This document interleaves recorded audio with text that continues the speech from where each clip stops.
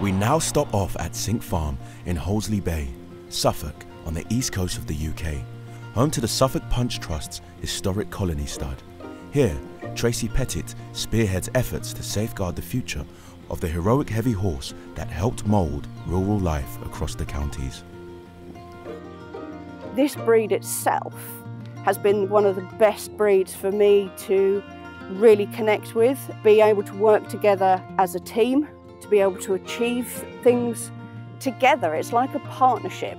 I can't really explain how that happens, and I think it is just purely because they just give you that little bit more time to read them and to understand them.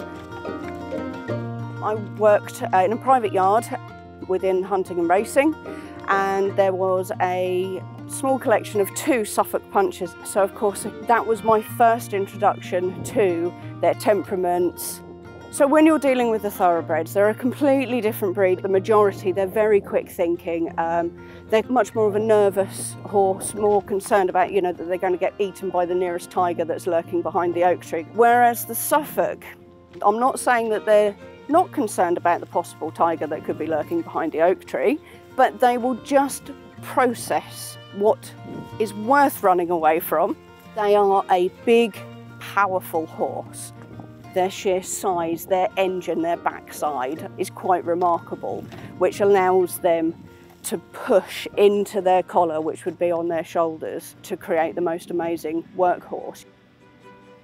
The Suffolk Punch Trust is primarily to breed. We are a stud. We're to continue our breeding programme and to keep the colony line alive.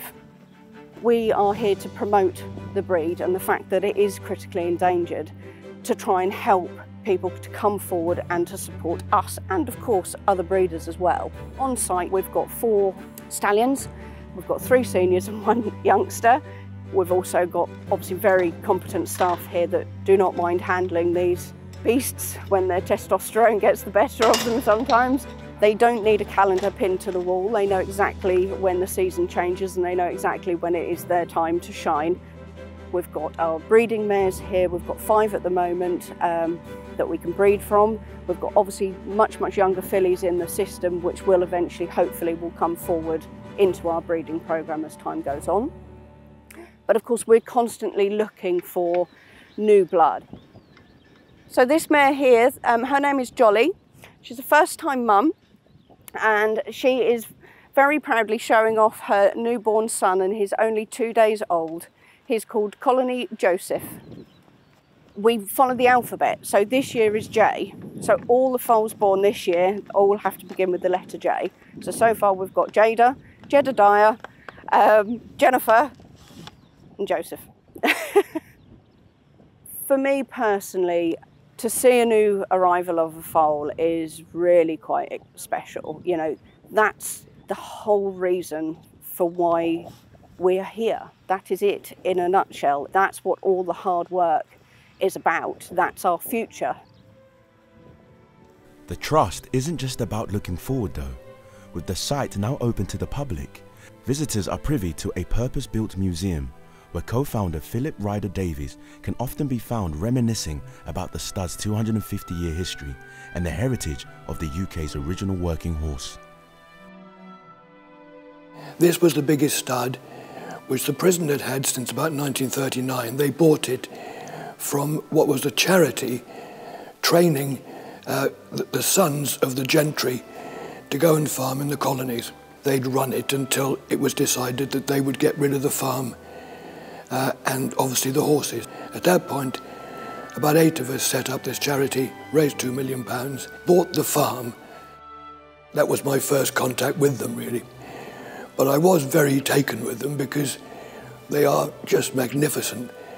Colour being chestnut all the time. Can't be any other colour with very small amounts of white on it. And it's this very particular body shape, which is like a huge body on short legs. Somebody decided to create a breed society. The first secretary of the society spent 5 years of his life tracing the breeding of every Suffolk horse that he could find.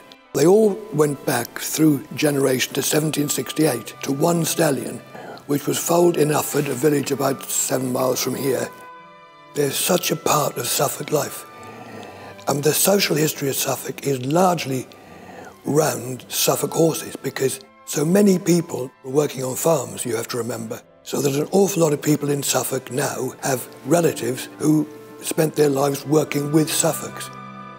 I think what's so lovely about the trust in itself is the fact that it's not hustle and bustle. You've got such vast space. There is no noise. And I think that's actually what people really enjoy. It just gives them a chance to disconnect from that busy, noisy life and come here and just relax, enjoy the countryside, and of course, these magnificent horses, having a chat with them over the fens. 5 years ago, life took a very unexpected turn for me. The unthinkable happened. My dear older son, Ben, passed away totally unexpectedly. But I'm a great believer in healing animals, nature. So there was no better place for us to come now and again when we wanted just to chill a little bit and heal a little bit. I would walk up here and I called Aki and he came over to me. There wasn't another human being in sight. And I said to him, "Life's a bit rubbish, Aki." And he actually nodded at me. I stroked him. I had tears pouring down my face. And there was just something about being with this horse. Yes, he's beautiful, but it went within. This horse seemed to be giving me strength. I adopted him a few years back for a year, which is rather lovely because he sends you a photo and he sends you a letter. And his photo takes pride of place at mine. Saki is probably the star of the show for me, but I love everything about it. I've been following the other stallions. I've even been going to horse shows and the Suffolk show, watching them get all their wonderful rosettes and prizes. I've been lucky to see foals, days old, and it's just lovely. Forging friendships with visitors is one thing, but Tracy is acutely aware that these hard-working horses need to evolve and is training them in skills that will help them remain relevant in modern-day life. Obviously, it is important to breed these guys, but we must make sure that they've got a job at the end of it all. One of which is, as you can see, we're going to traditions and breaking them into harness. He's still incredibly novice when it comes to working in this particular cart. You know, he will come, there's no two ways about that. And at that point, he can go forward really to do any job. When it comes to driving, he can be a leisure horse for people to enjoy. I think we've got to be very open-minded about the versatility of this breed. We cannot remain a closed book and say, well, you know, they worked on farms and they must only plough or pull a cart. Actually, no, that's not true. People are actually now starting to ride these horses. This is becoming quite a popular thing with the ridden heavy horse, not just the Suffolks. People are also working them within forestry as well. You know, much kinder to the ground and the planet that we live in. To be able to work with those animals from the point of actually seeing them being delivered right through to them perhaps wearing their harness or pulling their first cart or having their first human on their back. It's just really special. This is all part of our history. You know, they were the ones that enabled us to put food on the table right at the beginning. When you talk to a lot of older generations, they remember working with these horses, that when people are talking about their history and their memories, you can see that there's real fondness in their eyes. They're reliving these moments. And of course, that's remarkable in itself. So, you know, no, we most certainly cannot let this breed disappear from under our noses. You know, we must fight to help them continue.